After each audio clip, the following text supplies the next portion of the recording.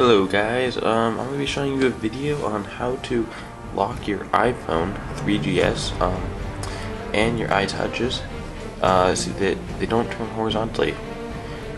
This is not a jailbreak, this is something I just found when I was scrolling around with my phone.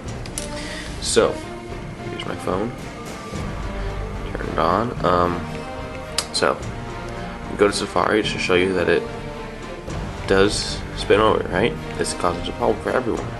Like you're laying down and you don't want to read like this. So, back to the main screen. Double click the home button, slide over.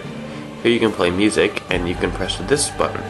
Now your phone is locked. And you have this little symbol up there that shows that it is locked.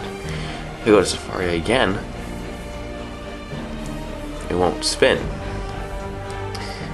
So, I know loads of people have been wondering how you can lock your phone. That's how. I just found that out by screwing around.